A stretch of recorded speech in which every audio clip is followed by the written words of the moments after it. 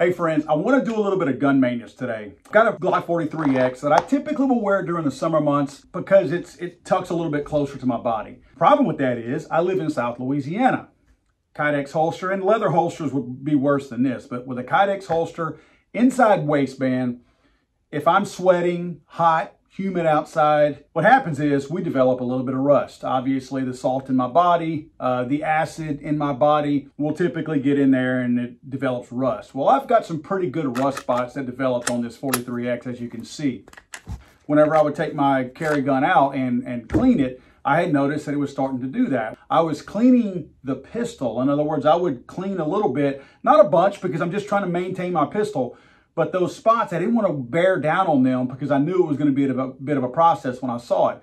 The problem was I was not cleaning the holster. Makes total sense, but I was not cleaning the inside of the holster. So any of that rust that I was cleaning off of the gun was just getting transferred right back onto the actual pistol from the holster.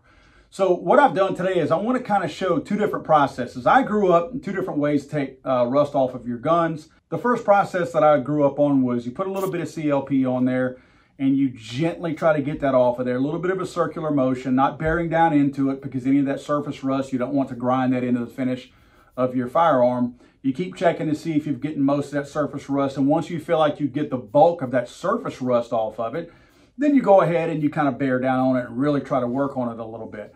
What's the other way? The other way is kind of an odd way that not everybody recommends, not everybody does. And quite frankly, I think they don't do it right. It's using Coca-Cola or any kind of highly carbonated, something with phosphoric acid in it.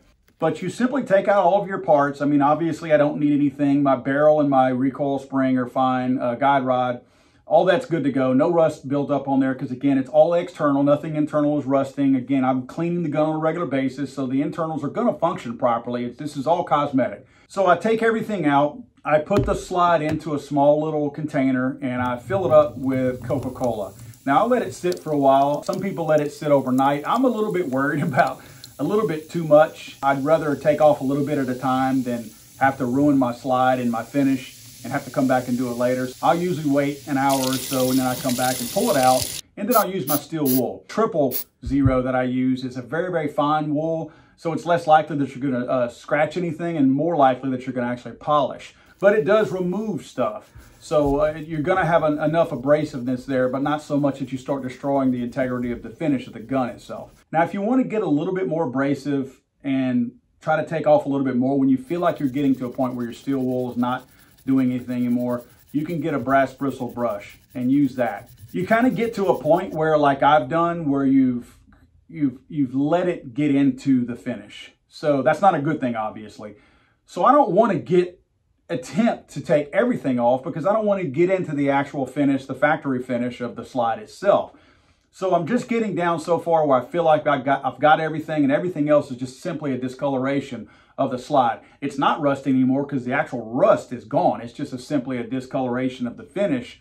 Now, one thing to not forget, and this is again on me, is I clean my holster also. I just used a CLP as well and just cleaned everything inside of it. Now, that's a good lesson to me that I know that next summer, because this is winter now, that next summer whenever I do clean my guns, this is quite honestly, this is the first time that I've had one where I felt like it was rusted on the actual holster, was retaining some of that rust. And it's not a knock against the holster. It's a great holster. It's a Mission First Tactical holster. I love this holster. And not only am I taking that rust out of there because that rust is definitely going to drag if when I do remove it, it can tear that slide up. But at the same time, guys, think of it this way. From a functionality standpoint, it's going to keep everything nice and smooth. I'm going to get that nice retention that I'm looking for.